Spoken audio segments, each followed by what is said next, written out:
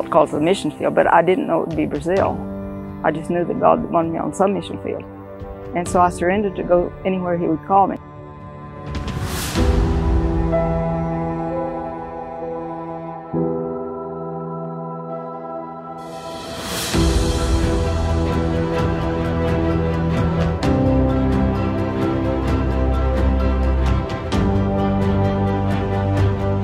And it wasn't until the second year of Bible college that I felt really impressed by the Holy Spirit that Brazil would be the field.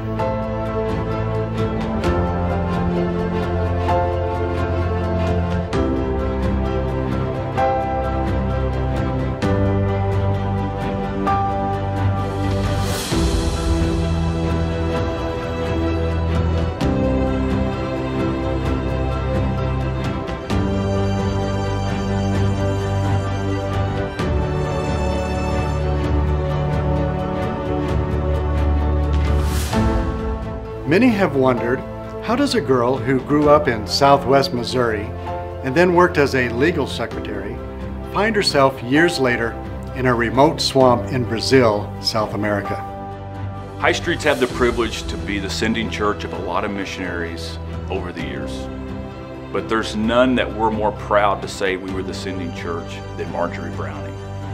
Her family moved to Springfield when she was in high school because her dad wanted them to attend High Street as a family. Marjorie was to get married, but then was diagnosed with a fatal disease. So she broke off the engagement, not wanting to put the young man through that experience. It ended up being a misdiagnosis. She still went on to Bible college to follow God's call upon her life. I went to that Bible college in Springfield, Missouri, and graduated in 1957.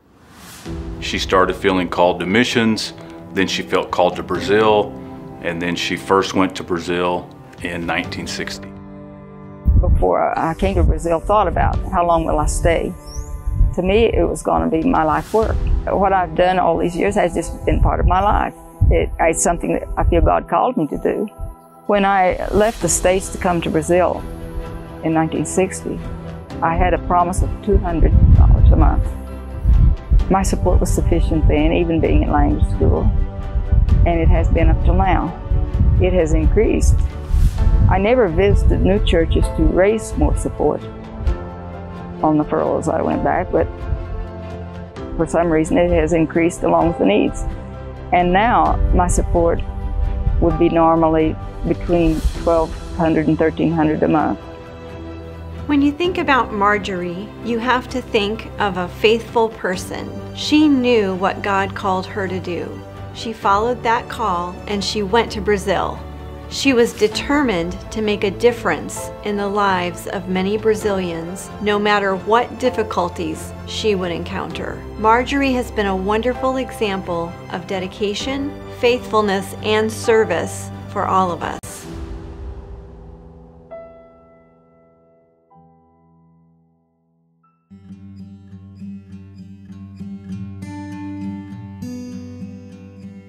Before Marjorie moved to a remote area of Brazil, she lived and worked in Sao Paulo for 13 years. Marjorie joined up with BBFI missionaries, the Bartons, traveling by jeep or other means deep into Brazil's northern interior to assist a Bible Institute graduate in starting a church, one of many that the Bartons helped establish in that area. Marjorie followed God's leading to move to that undeveloped area to a small town called Novalanda in 1973. It's in that northern region where God has used Marjorie to impact lives of many people. Her ministry has encouraged the churches as they have grown and reached out into other small towns. However, Marjorie was ready to reach out even further than most others would, to a place that was mostly unreached. I was helping in a church in Nova Holanda, where I'd been for many years. And I had been here in the swamps on trips, horseback trips, and I saw the need here because services would be held here occasionally, but there was no one living here in the meantime to encourage the people that would be saved or that would need to keep on hearing the gospel. And when I told the people of the church my plans. The pastor, even from the pulpit, gave me some pretty strong advice that I should not come here, I should stay there. I told them at that time I was willing to stay there or come here. If they had a couple in the church or a person who would be willing to come and work in the swamp, I'd be willing to stay there. But no one volunteered, so I did. I knew what it was like, but I was determined that I would get used to it, I'd become accustomed. And if all the other people can live here, why can't I? I'm a human being also. So I really didn't leave with any fear of anything up here, more than a fear that I'd have anywhere else I would live. The only thing that has been harder, and especially since I've moved over to the swamp, is the lack of communication. Marjorie lives in one of those areas where you literally can't get there from here. The name of this place is called Two Brothers Swamp. This is a farming area, some might say, but really this area is not even good for most crops. The main thing they raise there is sugarcane, and most of the people make liquor from the sugarcane. I traveled in the back of a pickup truck with Dr. Baird, our former mission director, for over 300 miles through sand and rugged terrain. It was pretty remote for sure. One of the most exciting trips that my wife and my daughters and I ever had was we were able to go see Marjorie where she lived there in the interior of Brazil. There was not a much harder place to get to than where she lived, and she would always tell us, you can't get here. And we found out you almost really can't get there, but we were able to make it. It was very exciting to see her works. We met her first when Bob spoke at a missionary retreat in Brazil, and we stayed in a 2-bedroom home with Marjorie. We got to know her quite well, and so Bob told her, he said, we're going to come to visit you. And she said, no, you won't. She said, nobody from the States has ever come to visit me. But we did. My amazement of her and my appreciation of her grew by leaps and bounds the time we were on that trip. Everybody there in that little village, it wasn't even much of a village, but they loved her, and she loved them, and the children loved her.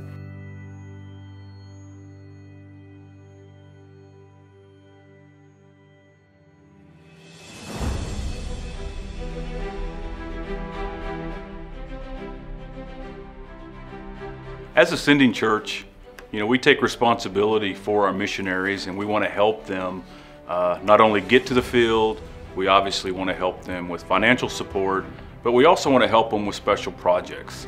We've had a lot of missionaries ask us for help with vehicles, for different things, but with Marjorie, her need was a horse. And so once we were able to help her buy a horse, we actually gave her more money than she needed, and she wouldn't keep it, so she sent it back for us to use for another mission project. I always make my trips to Nova Lunda by horse because of the distance. Retrieving the mail was always an adventure for Marjorie. Her mail was normally delivered to Nova Lunda. Now remember, it was 8 hours away by horse. It's deep sand beginning here. When I get over to the next swamp where we have a church, I always stop there so that my horse can rest a little. I usually need to see somebody there. Horseback trips involved more than just saddling up her horse and taking off. At first, Marjorie didn't even have a fenced pasture where she kept her horse. She just turned it loose to graze out in the open. So when I get ready, a day before, usually before a long trip, I go out looking for my horse. I always put a bell around his neck so it's not too hard to find. I can hear him at least if I'm close enough. And I have to go bring my horse in, feed him, take him down to the river and wash him and get him ready for the trip the next day. After our visit in 2002, we returned and told her story to her sending church. For a long time, she would have to go out with a bell and find her horse because there was no fencing, there was no area to keep it. So we helped her buy a piece of land so she could keep her horse, and she wouldn't have to spend several hours each time she needed to go for a ride to another village to check on another ministry, and she was able to get that quicker so that she could make her trip.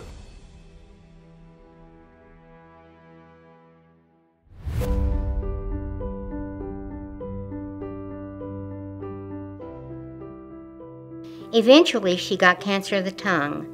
Half of it was removed, and it changed her speech a little. We went to Dallas to see her in the hospital. Then, not too long after that, she came to Springfield to see Bob and told him that she was going to go back to Brazil. He did his very dead-level best to talk her into staying a little longer, to where she could recuperate better and get her strength back. But she told him, she said, "Brother Baird, I love you, but I'm going back now." And she did. There were times that I would say, "Marjorie, won't you come back to the States and take a little break?" She said, "Why? This is home. This is where I belong. This is where I want to live, and this is where I want to die."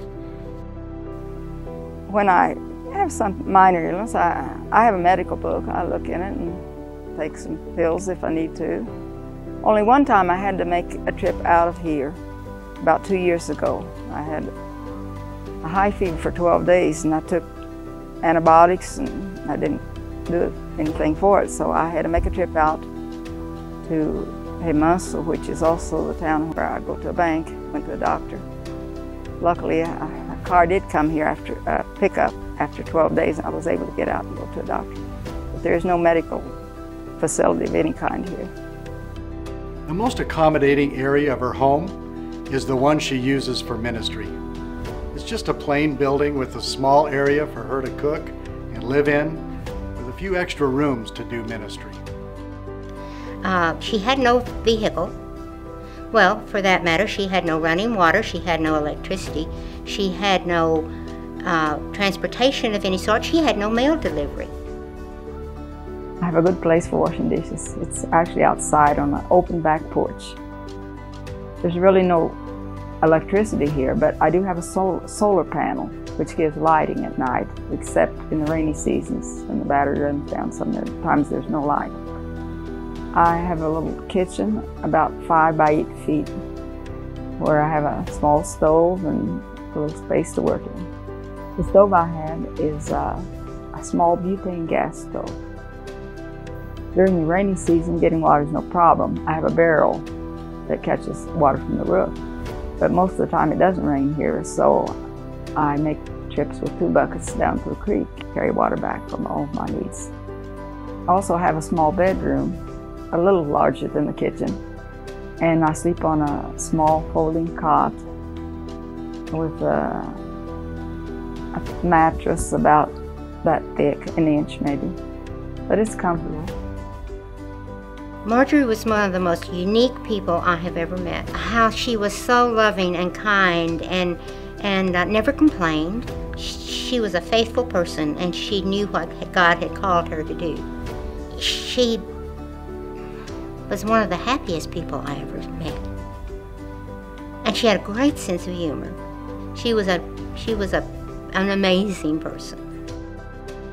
When Dr. Baird and I arrived and stayed there in Two Brothers Swamp with Marjorie Browning, she had her little area where she lived, and she had a larger room where she had the children to meet and the ladies to meet, and then another room off to the side that had 2 wooden frames for beds, single beds. So that's where Dr. Baird and I stayed, in that small room. Well, at night, when it was dark, couldn't really see anything, we heard this noise of fluttering going on, and as I lay there, I could feel the wind brushing over my face, and it was the wind from the wings of bats. Now that was strange enough, and it was kind of hard to sleep at first, but eventually we fell asleep. So the next day, I'm thinking, where are the bats? Where did they go? So we began to look around a little bit. I went into the room, got on my knees, looked under the bed frames, and there under the bed, all the bats were hanging upside down under the bottom of the bed frame. That was pretty interesting.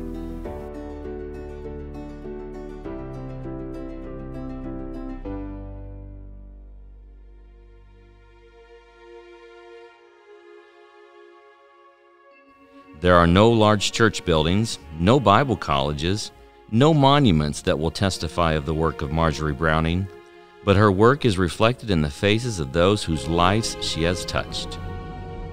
She always said, you know, because I can't preach, I can't be a church planter. But we were able to see a lot of churches planted because she worked with ladies and children, and then when the young men got older, they went to Bible college, they came back there and started churches. So she was a very instrumental part of starting churches all throughout the interior of Brazil. In the house I live in, there's a fairly large room at the front.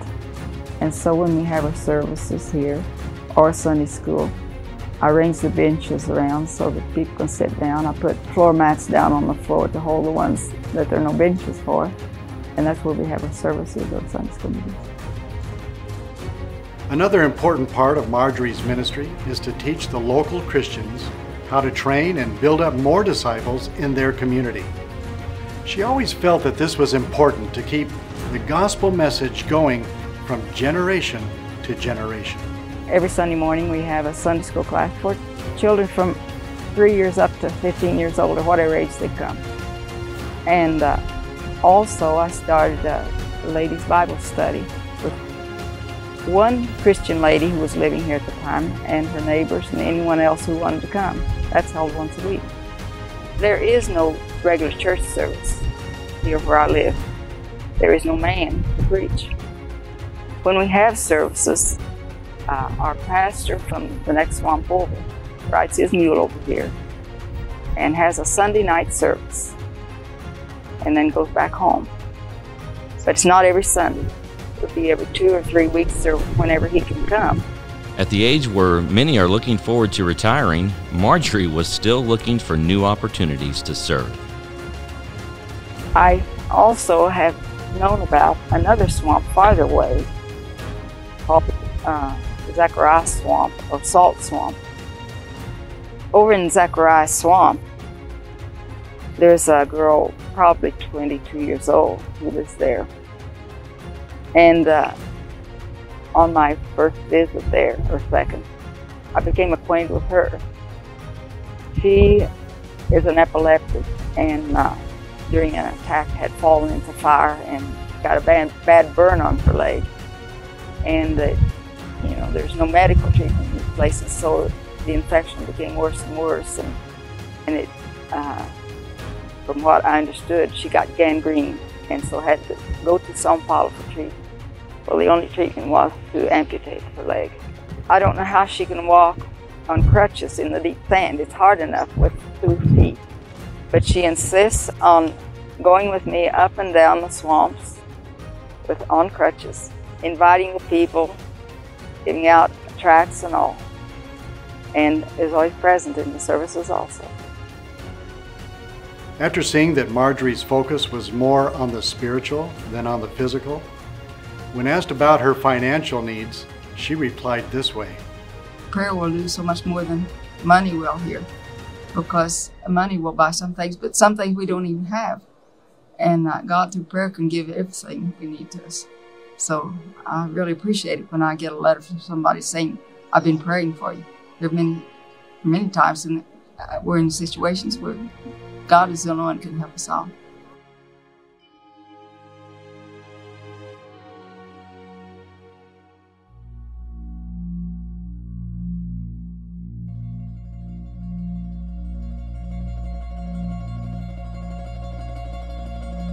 Marjorie lived very meagerly, without many things in her home except the necessities. On November 12, 2014, Marjorie was in her living room on her knees praying to God. A 15-year-old boy entered the house to rob her. He was startled to see her, and she was startled to see him.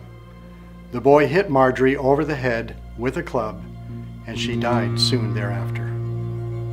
Think about it this way. At one moment, she was praying to her Lord, and the next moment, she was in His presence. One of the saddest phone calls that I've ever received was when I got a call that Marjorie Browning had been killed. I wanted to try to figure out how to get back to Brazil for her funeral.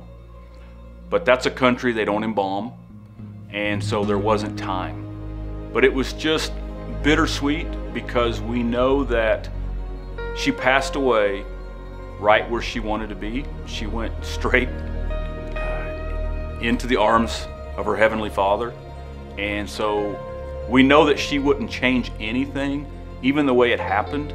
It was definitely a very devastating day for us as a church, as her family, to just get that call that she had passed away.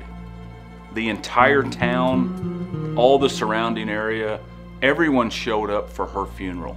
Walking down Main Street behind her casket, going to the graveyard, was just a sight that you don't see very often. And that showed the respect that that community had for her. I was able to go back the following month to help distribute her affairs, help with her house, just some of that. And it was, again, it was very sad, but it was just exciting to see so many people come up to me and tell me what she meant to them, how much her ministry had meant to that area, and how many people had came to know Christ because of her witness and her example, and just the way that she just continually ministered throughout her 55 years in Brazil.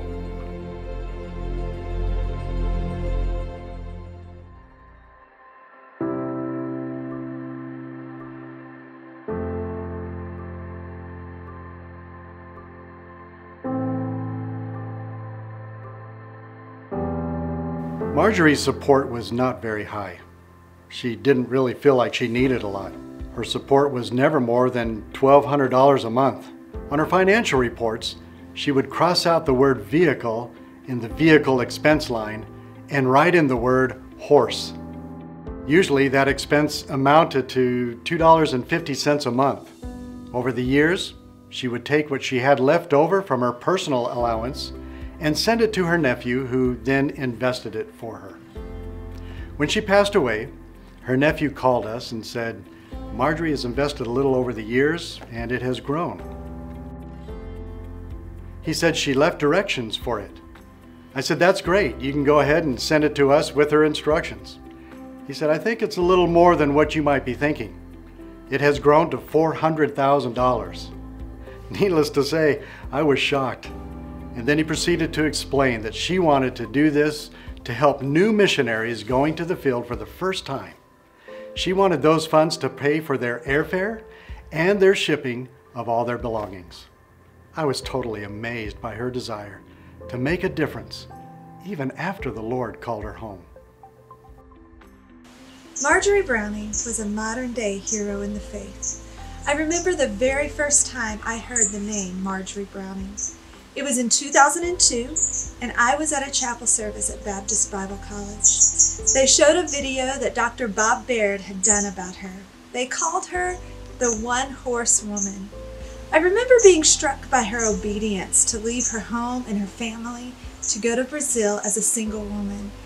That took a lot of courage. Marjorie's obedience, kindness, generosity, and strength to continue what God had called her to do has been an inspiration to my husband and me, and I am sure to many, many others. We're the Oric family missionaries to the country of Wales. We just wanted to take the time to express our appreciation for the ministry and the legacy of Marjorie Browning.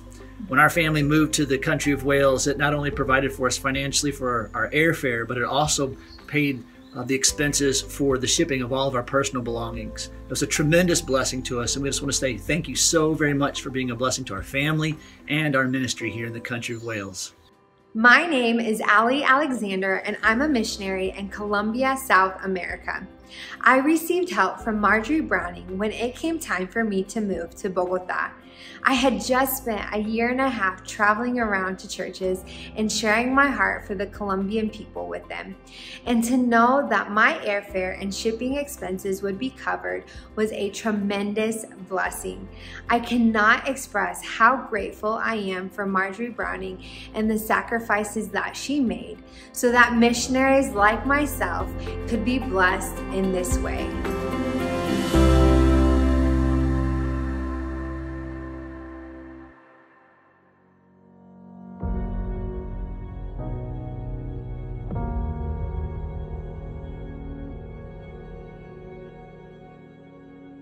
Marjorie Browning's life speaks clearly to that which should be important in the life of every believer. not just in the life of a missionary. First, her life portrays an unquestioning surrender of all that she is and has to the will of God. Second, she exemplifies a total commitment to the glory and honor of her Savior and the amplification of Jesus' name among a needy and remote people of the planet. And then third, she illustrates simplicity of life, an understanding and commitment to the fact that God has a high purpose for her that supersedes all other interests, including a mate, family, and material things. This produces a deep sense of fulfillment and contentment, regardless of life's circumstances. Marjorie Browning was a godly woman, and she has left and is still leaving an impact on the lives of a remote people, her adopted family, who would have not known of Jesus Christ if she had not surrendered to God and gone to them. This is what Project 938 is all about, praying for more people to surrender and go to the multitudes who are searching for relief from their burdens and sins and hope of life after death. Jesus is the answer to both. His death on the cross was for our sins, and His resurrection gives us eternal life. There are multiplied thousands of places like the swamps of Brazil and millions of people around the world who have not yet had their Marjorie Browning come and tell them of Jesus. Would you pray for God to send more laborers and be ready if He calls you? Would you pray that those who God calls will answer the call before many people go out into everlasting eternity, separated from God? If I had to do all again, all over, I would do the same thing because of the need and the fact that I know that the Lord wants me here and I'm perfectly happy.